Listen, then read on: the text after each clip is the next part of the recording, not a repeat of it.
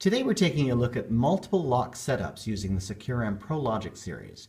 This would also apply to ScanLogic series. So both the ProLogic and the ScanLogic can operate up to 4 locks. We do this using a junction box. This is a junction box we call a CB11, and how this works is it has multiple ports. It has a port here that we would connect our entry pad to, a second port that we would connect the first lock to, second lock, third lock, and fourth lock. You'll notice that it also has an AC port that we can plug in an AC adapter, and now we can power the entire system using AC power, and the battery in the entry pad becomes the backup. We're going to use this junction box in order to connect a number of different locks to this ProLogic, so you can see how to do it. Any of our locks can be used in a multi-lock system. This is our swing bolt lock, and it's usually used on external doors of safes. This is a spring bolt, or sometimes called a slam bolt lock, that can be used in interior compartments. This is what we call a strike bolt lock, and it is a little bit different for safe applications, but how we would do this is instead of mounting this lock on the back of the door of the interior compartment, you could mount it on the jamb of the door, and then your door would have a pin on the back of it that would engage with this locking mechanism, and that would be controlled by the entry pad also. This is similar to a car door type of application where you'd slam your car door and the pin would engage here.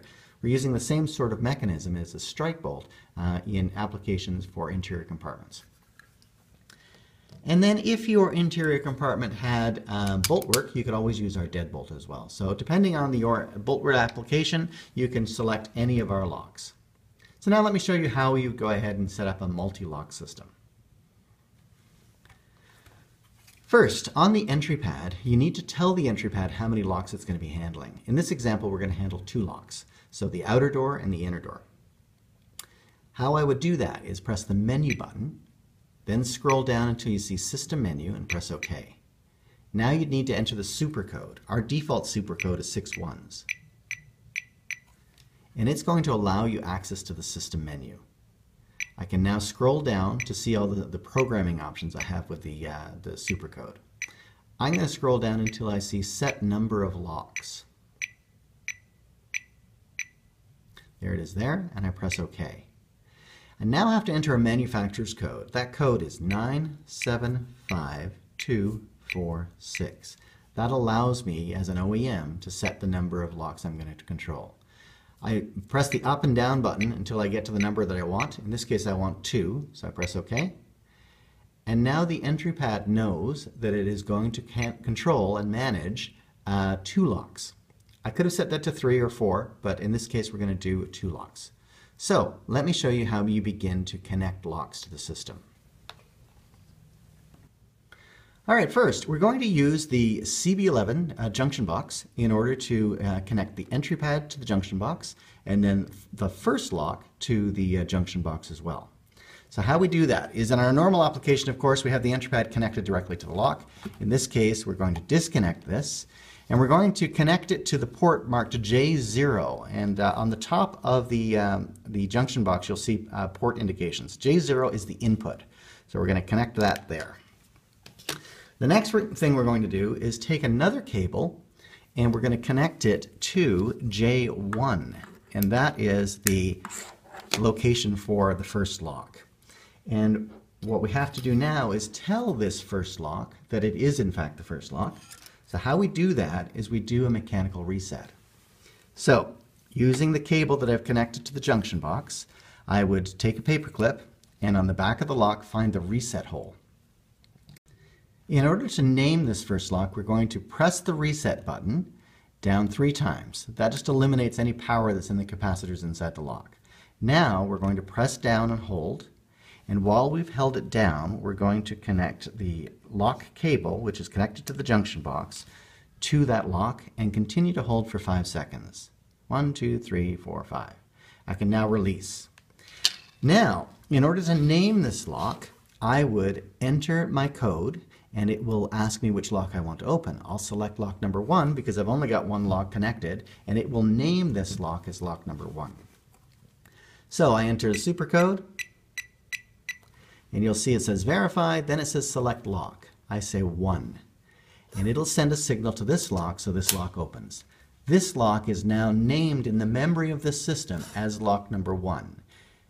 We can now go ahead and name the second lock that we're going to connect to this. All right, so in order to name this second lock that we're going to introduce, this is going to be a slam bolt we're going to put on the interior compartment. We need to do the similar process. So we're going to connect this lock to this entry pad through the junction box, and we're going to use the reset process in order to name it. Now the reset hole can usually be found underneath this little round sticker. It's a QC sticker, and we just want to remove that, and you'll find the reset hole right here. So the first thing we want to do is we want to disconnect lock number 1. And this is done so that you don't confuse the system by looking at different things when we're naming it. So we've disconnected lock number 1, and now we're going to connect lock number 2. We do that by using another cable, plug it into one of the other ports. I usually use the next port, so J2, 3, and 4, but it really doesn't matter. Once you've named it, it doesn't matter which port it's connected to. So with the cable connected, we now use the reset hole. We pressed 1, 2, 3, continue to press down and hold, and now we plug in our lock cable that's coming from the junction box.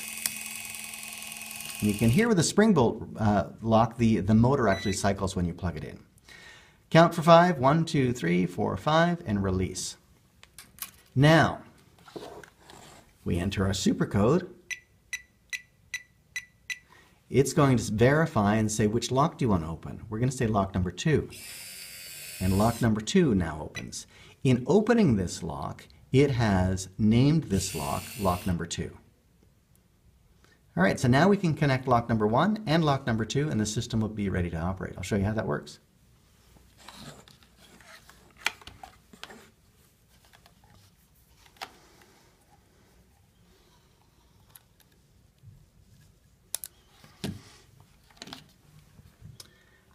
All right, so I've got lock number 1 and lock number 2 connected to a junction box, connected to the ProLogic entry pad.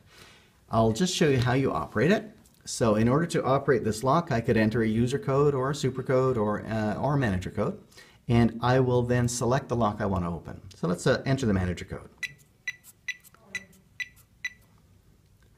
It's verified. It'll ask me which lock I want to open. I'll say lock number 1, and lock number 1 will open.